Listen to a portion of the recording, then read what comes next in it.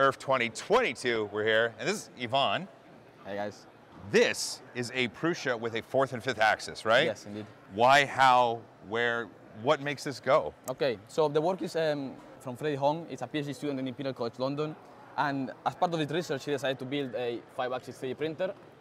So he had 2 extra axes. So this is the gantry that we built into the Y-axis. And essentially you have the U-axis, which enables rotation like this, and then the V-axis. So these are the names we use. But there we go. So then this is the U-axis right here. Yeah, exactly. Okay. Which and is driven from a stepper motor behind here. Oh, behind here. Yeah, so if you can check it out here on the machine.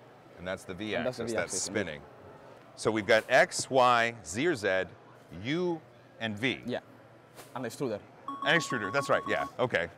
That makes sense. In order to put that U and that V axis on the 3D printer, you had to actually CAD up some parts and do some design work, right? Yeah. So we had to basically redesign the whole Y-axis and fit the whole gantry in there.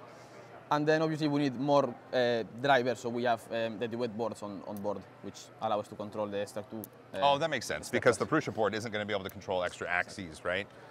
And then with creating this 4th and 5th axis on the Prusa machine, you do lose some build volume. You do. Because basically you lose mostly on the Z axis, because you have to raise the whole bed quite up in order to have the U. Right. And the V as well. So yeah, you lose a bit, but then you can get a bit creative, I think, with all the rotations and figure out some cool geometry. It is really neat because there's going to be geometries that you can create here that just aren't possible on other 3D printers without this, right? This is incredible, and part of what makes this insane is just the print quality. This looks amazing. No, and yeah, no support, excellent finish, and you can do multi-material stuff as well. Stuff like this. Oh, this is beautiful right here. This too, so something like this is on this mechanism, and then to do these, it tilts, and then it prints like this. The U-axis, and then it just figures out 4 axes move at the same time, and they build the layers sequentially on top.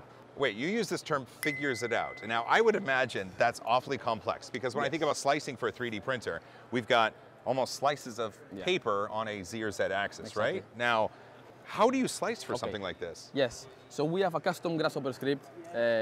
Grasshopper? Yeah. What is Grasshopper? So Grasshopper is a plugin for Rhino. It's a node-based sort of way of CADing. Oh. Yeah, so it's built in there. So the whole project is open source. The only part that's not fully open source is the Grasshopper scripts, because Rhino is not open source, because you need to pay a license. That's why we want the community to get involved and hopefully develop some cool tools. One of the things I want to show you, I just saw this on the laptop because Yvonne was showing me. This is the slicer. So it's a Grasshopper script within Rhino. And when we typically think of a 3D printer slicer, Prusa Slicer, Simplify 3D, Ultimaker, take your pick. But if that's the slicer right here. It's a huge definition of a lot of things. We compute all the kinematics, all the heavy work is done there. You basically take the normal of the surface relative to a point, and then you compute the inverse kinematics to that. And then that outputs 2 rotational values for the U and the V axis, plus also the X, Y, and the Z. That's crazy, though. It's pretty crazy, and it's quite computationally expensive.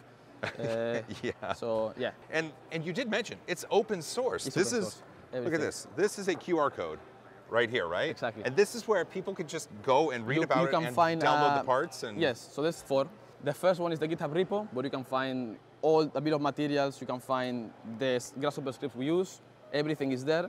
Then we have a research paper that we published recently on the Open5X, the whole environment. If you want to know more the nuances of the kinematics or the slicing, it's all there. And then we've got a YouTube channel. We got some more 5-axis demos, and we've got assembly guides. So make sure to check that out. And then fourthly, we just have the department, Texan School of Design Engineering, where all the research is happening. Yeah, that's the... Well, we'll click this. We'll put the link down in the description, but just in case people can scan their screen. Okay, this is open source. People have the GitHub and the YouTube, the builds, all of that. But now, will they be able to take advantage of it without that Grasshopper script that you talked about? Well, we want people to experiment, and the only way this can go forward is with community. We need to build a community around it. We need to build a demand for software to exist, so that is an incentive for people to start working on this and make it more accessible. That's the whole point of Open5x, is to make 5-axis more accessible. So, yeah, we need a community behind it. That's why we are here, to show people, to and hopefully build a interest and that demand for it. So well, this is the perfect place for it, and like he said, open source. It means that the challenge is out to you and everybody else out there to download the files, go to the GitHub, watch the YouTube, build their own Open5x, and maybe the Grasshopper script isn't the last word, and there will be other options to be able to slice and invert normals and make all sorts of cool stuff on this. If you've watched it this far, you're awesome. And typically what I do to my audience is I offer them a high five at the end. Are you up for it? Yeah. Okay. Sure. If you made this far, you're awesome. Don't forget to hug each other more. Find links in the description. And as always, high five.